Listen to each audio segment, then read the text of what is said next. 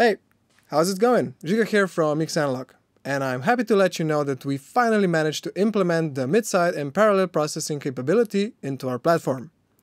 It doesn't look like much, with just 2 buttons and a switch, but in practice it nearly doubles the possibilities with our compressors and EQs. To demo, I'll use the track that's already featured in our VCA compressor shootout. It's called Gravediggers, performed by Hollowstate, of which the multitrack for educational purposes is available on the link below.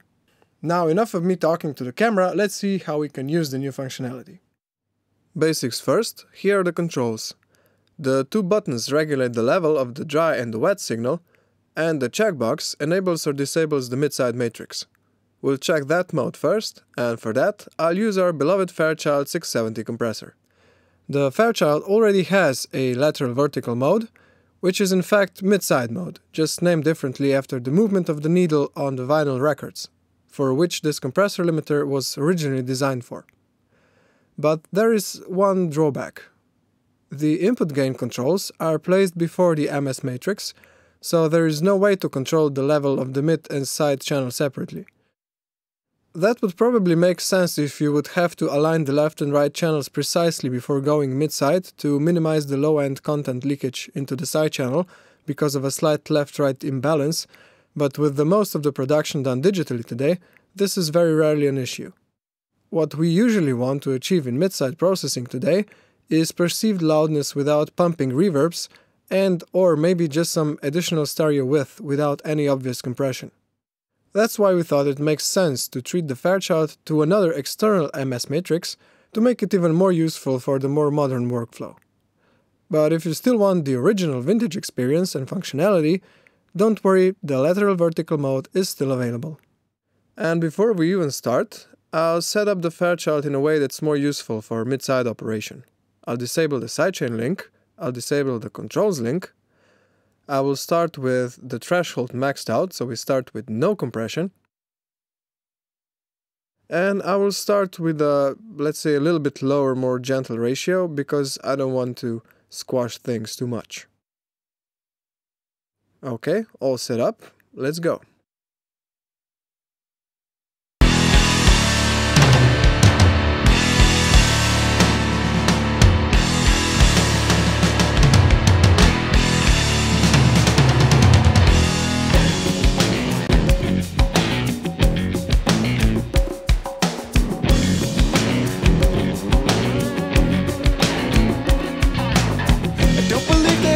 To see, so I can't stop looking up. Walls so high to the sky, but it isn't enough, so we build them up. We fill faults with concrete, line up on broken feet, never wondering why when we look to the sky, nothing seems for real. Blue sky, kiss off another one. Blue sky, goodbye.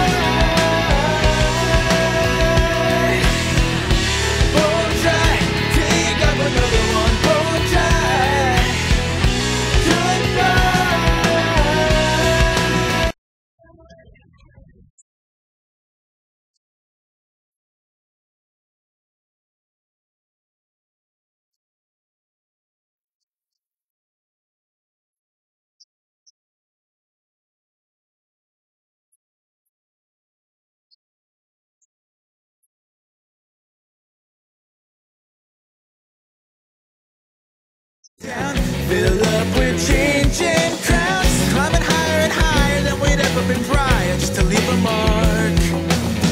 Climbing higher and higher than we'd ever been prior, just to leave a mark. But never wondering why, despite all this time, we were lacking heart.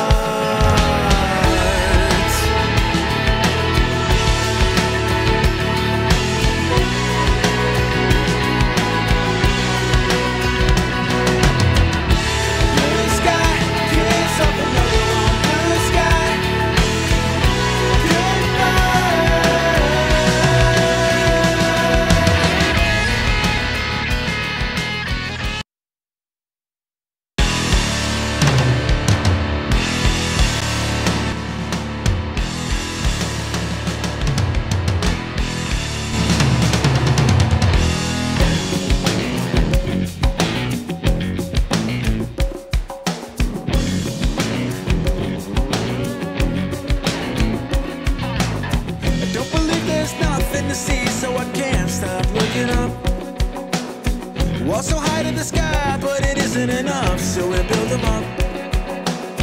We fill faults with concrete, line up on broken feet, never wondering why when we look to the sky, nothing seems for real. Blue sky, kiss off another one. Blue sky, goodbye. Bone dry, dig up another one. Bone dry, goodbye.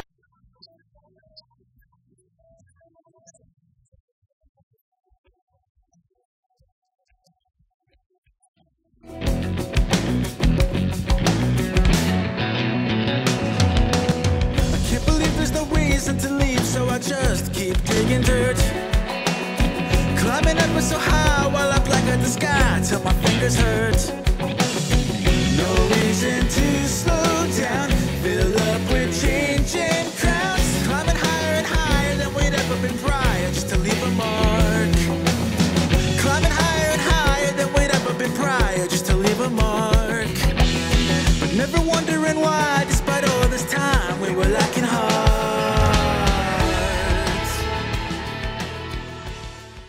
Heavy VCA style compression used in parallel is practically a default example of the famous New York style compression.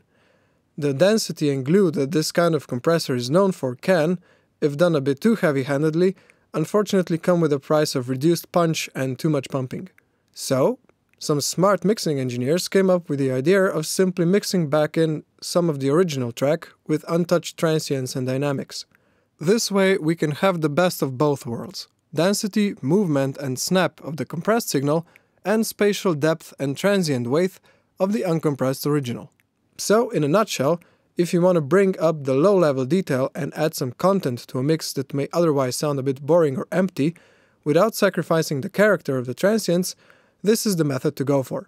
Use a fastish attack, a release that fits the song, mid to high ratio in the 6:1 ballpark, and just go for it. It will sound somewhat unusable by itself, but if you blend it slowly into the dry version of the track, well, let's have a listen.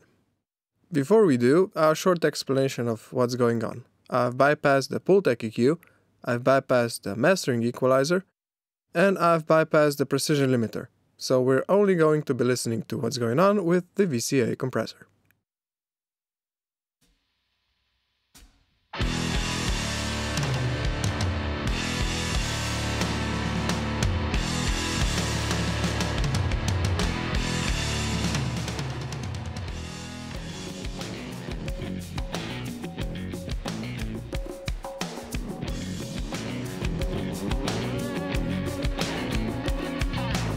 I don't believe there's nothing to see, so I can't stop looking up. Wall so high to the sky, but it isn't enough, so we build them up. We fill faults with concrete, line up on broken feet, never wondering why when we look to the sky, nothing seems for real.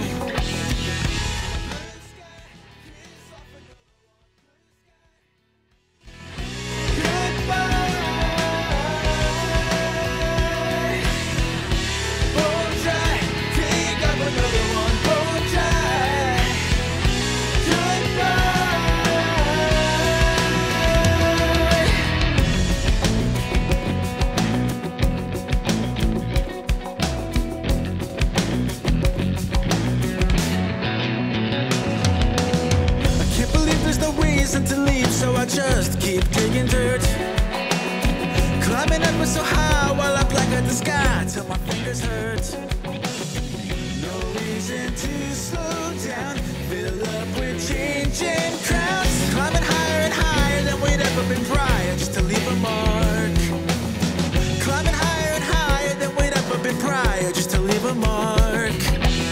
But never wondering why, despite all this time, we were lacking heart.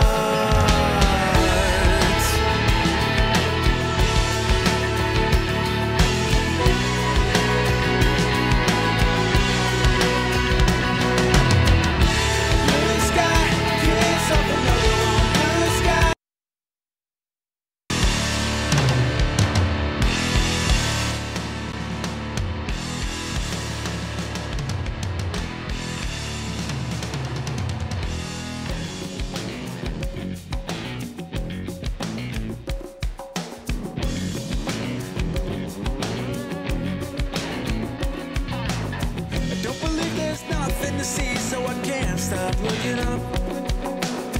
Walls so high to the sky, but it isn't enough, so we build them up.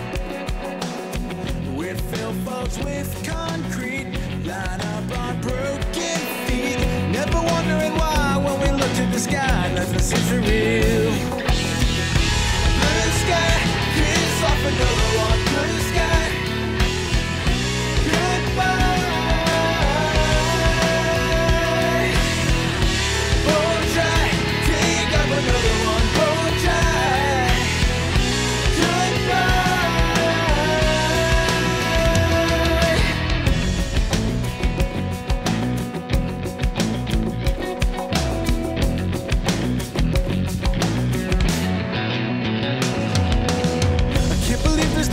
To leave, so I just keep digging dirt.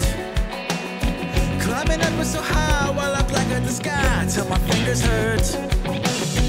No reason to slow down, fill up with changing crowds. Climbing higher and higher than we'd ever been prior, just to leave a mark. Climbing high. Okay, that's it for today's video. I hope you at least got something useful out of it, but if you think that something still needs some additional explanation, please leave the questions in the comments below and I'll do my best to answer them. Thank you for your time, thank you for watching, and see you next time. Bye!